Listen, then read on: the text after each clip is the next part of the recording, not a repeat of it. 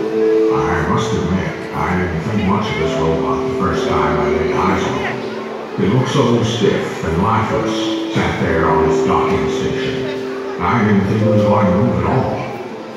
I can see why some people might be scared of him. He had a walk and a talk that just wasn't normal around here.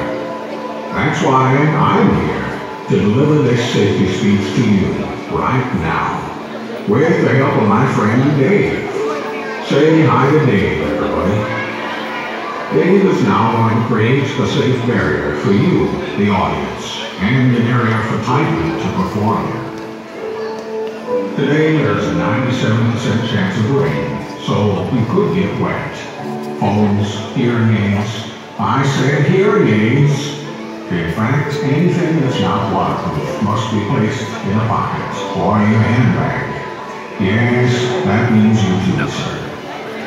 Please be aware that sometimes Titan's lights flicker on and off, giving a strobe effect. Personally, I think this is just faulty wiring.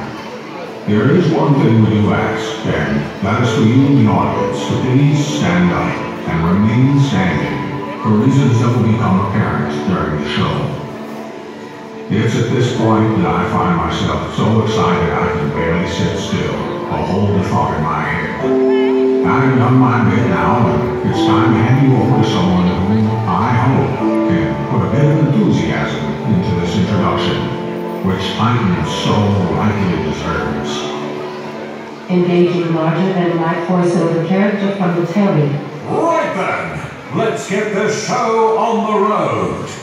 He's as curvaceous as Kim Kardashian.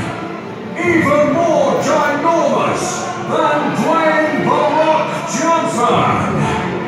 47th in line to become the new King of England. And bookmakers' favourite to be Britain's next Prime Minister. Quite literally, the biggest entertainer on the planet. Ladies and